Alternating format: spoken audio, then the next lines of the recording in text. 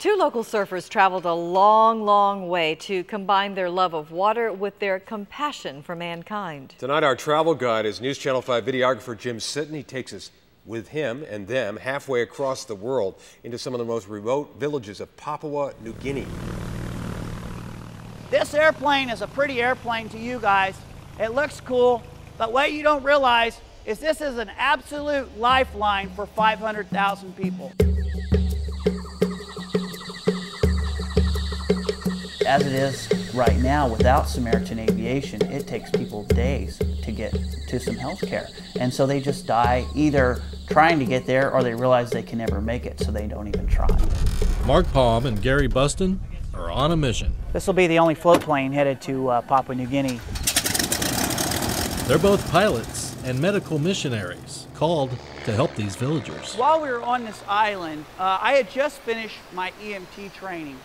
And they brought a little boy to me that had been whacked in the leg by a machete. And it wasn't that bad of a cut, but because they didn't understand how to take care of it, and because there was no medical supplies and they were in a really remote island, this little boy's leg started to infect and fester and became a tropical ulcer that spread from his knee all the way down to his ankle. So I had a little medical kit with me, and for about $1.75 worth of medical supplies, was able to potentially save his leg. And that spoke to me. Now that was a simple thing, but $1.75 to me, a leg to the kid.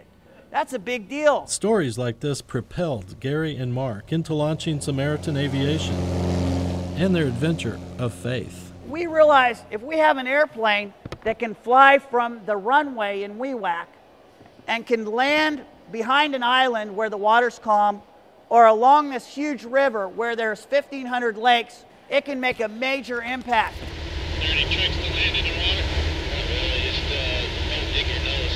That's the main thing. Okay, just like surfing. That's right. Good call.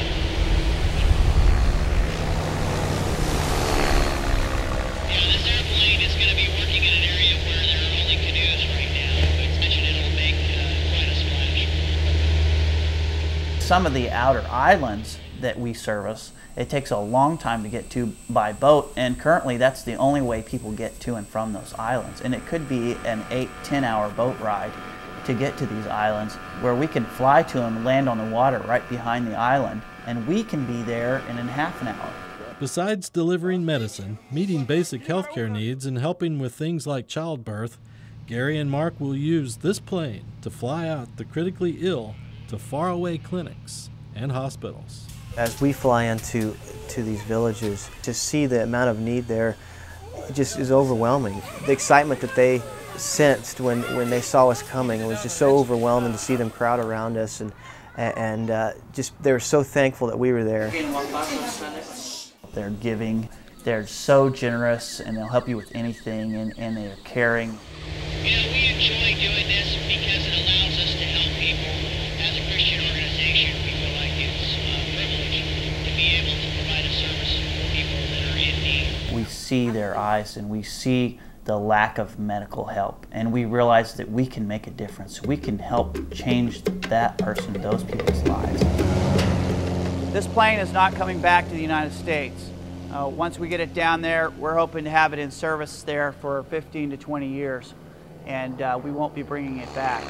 It's such a blessing to be able to use tools that are so effective for God's kingdom.